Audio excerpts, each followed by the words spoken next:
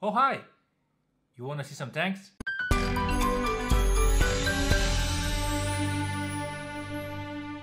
Well, hello again, my dear modeling friends. My name is Tomo, you are you, and all this is my small YouTube channel. The best channel in the world. In today's video, I'm really excited to show you two tanks. Well, there were supposed to be three tanks, but I forgot one at work. Two tanks from World War I.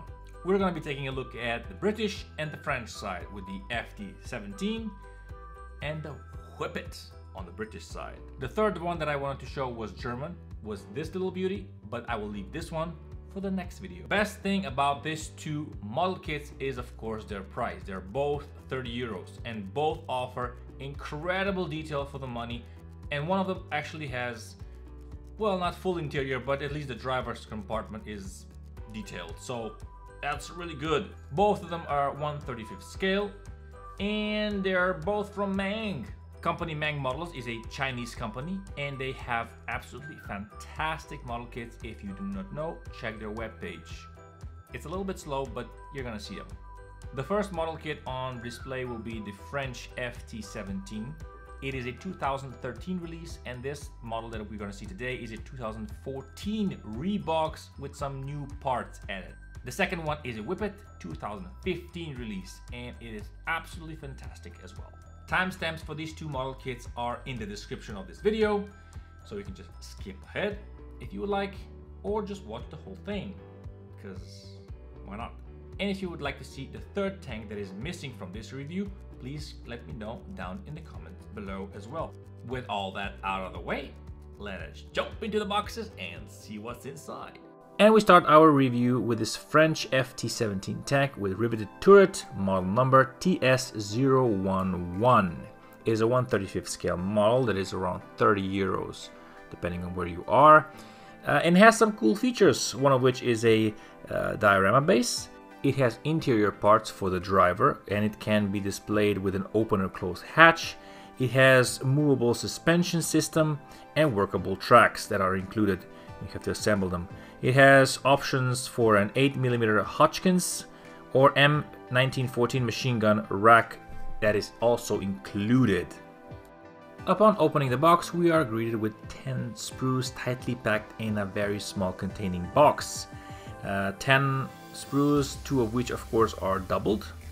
And then we have some photo etch parts, decals, and instruction manual. You also get a bag that contains tracks and some metallic parts for the suspension. 2 of the sprues are dedicated to building a diorama base on which the tank stands, and the rest are basically just for the tank. Viewing this model from close up or top down, you will see that it is absolutely a big, beautiful masterpiece of plastic. Being a tank from World War I, it has so much detail on the outside, and every single detail has been faithfully recreated and represented on each molded part. It is this exact attention to detail that kind of just draws you in and makes you want to open the box, tear into the bags, and build this model. Keep in mind that this model is around 30 euros and it has an interior. Okay, it's not full interior, but at least it has some. And other manufacturers would probably charge more for it. I'm talking to you, Tamiya. So far, all the MENG models that I've been able to review or just see inside when we get them in the shop have been absolutely fantastic. Yes, I've been overcritical sometimes in the past, but I just call it as I see it. And I give praise when I see something that it's praiseworthy, and this one surely is praiseworthy. It has all the checks that I would expect from a model.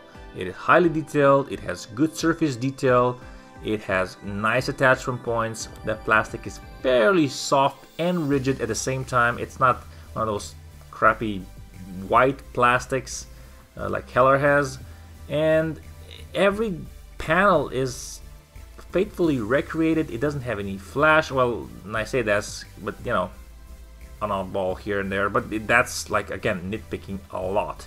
Anyway, all the details are absolutely fantastic, as you can see from the close-up shots, and it's just this level of detail that is absolutely astonishing.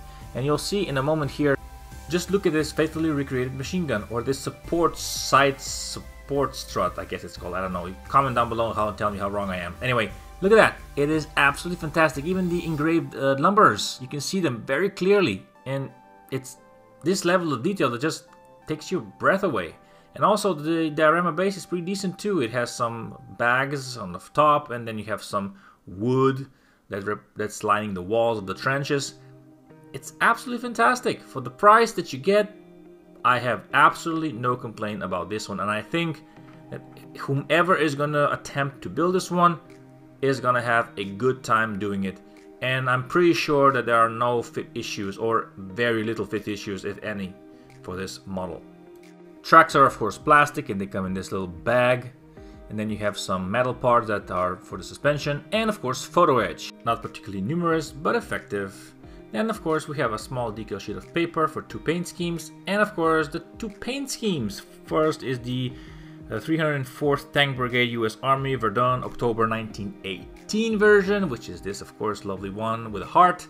And the second one is Defense Forces National Revolutionary Army China 1929, which is of course with a triangle.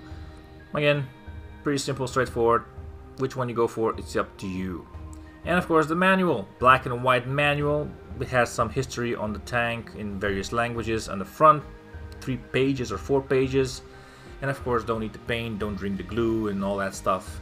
And then we come to the actual manual. It is pretty simple, straightforward. It guides you through nicely. It's a shame that it's a black and white manual, but you know, it's okay. It doesn't feel very rushed. It's very methodical. Maybe you kind of have to get used to some of the symbols if you are not used to Meng's particular manuals. But again, very beautifully represented, and I think to the point, without any fuss or, you know, overly exaggerated lines. I'm talking to you, Heller. For our second tank, this is a Mk.A Whippet British medium tank, model number TS-021. Price point around 30 euros. Again, it is a 1/35 scale model that has movable machine guns, realistic drive sprockets and drive chains, cement-free track links included, and 3 paint schemes provided, which is not exactly accurate for this particular version of this model. Maybe it's a one-off, but in this particular case, we only have a piece of paper depicting 2 paint schemes, which, I don't know, maybe it's a one-off thing again, or it's a regular occurrence. So let me know down in the comments below if you have the same problem, or had the same problem with your version of Whippet Mk.A. Upon opening the box, of course, you get 11 sprues, although they're not seen on this video because some of them are doubled and tripled. The tripled sprue is the one that contains the tracks. And then of course the 2 double sprues contains various gears and running wheels, and of course the machine gun and all that stuff. Of course you get the cable, a tow hook, a decal sheet of paper, and the manual with the paint schemes, 2 paint schemes in this particular instance. Like with the previous FT-17 tank, this again is a very beautifully, faithfully recreated model that takes your breath away, with lots of beautiful detail on the outside, because this one of course doesn't have an interior, but nevertheless it is absolutely fantastic. The attachment points for the parts are fairly reasonably long, maybe a little bit short some cases, but they're okay. The plastic is nice, soft, semi-soft plastic, and it doesn't have any flash, absolutely any flash at all. It makes you wonder how some other manufacturers are struggling with their newer releases. For 30 euros or less or more, depending on where you live, you get an absolute gem of a tank that you will absolutely enjoy building. And if you did build this tank already, please let the community down in the comments below know how well or not this tank goes together, because I have no idea. The detail is phenomenal. Just look at these gaps in the panels. They don't look toyish. In fact, they look pretty darn realistic, even not painted and laid out in sprue form. Of course, you get tracks that you have to cut out, and that's a bit of a bummer. But, you know, it's a part of a build, and that's again an appeal for the tank.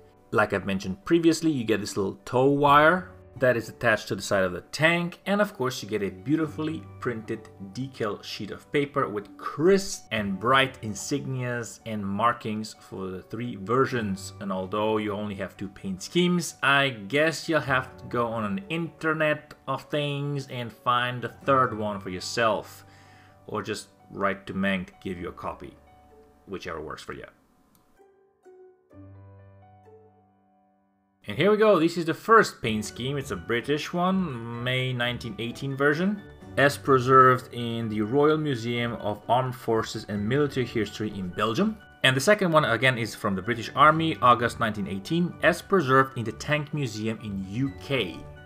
What about the manual? Well, it's very simple and straightforward, black and white manual with some interesting history on the tank in various languages on the front pages. And of course the warnings: don't eat the parts, don't drink the paint, don't play with glue and all that stuff.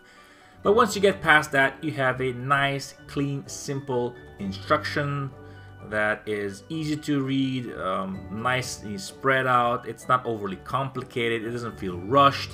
And it only has 16 pages. It's a bit of a shame that it's not a fully colored manual, but I think that MENG doesn't want you to be too spoiled when you build these kits.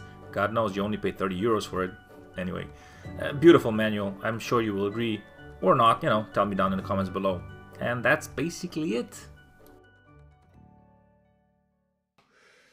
Pretty nice, isn't it? Anyway, thank you so very much for watching. If you have been, thank you for liking, commenting, sharing, and subscribing. And I'll see you again in the next one. Bye bye.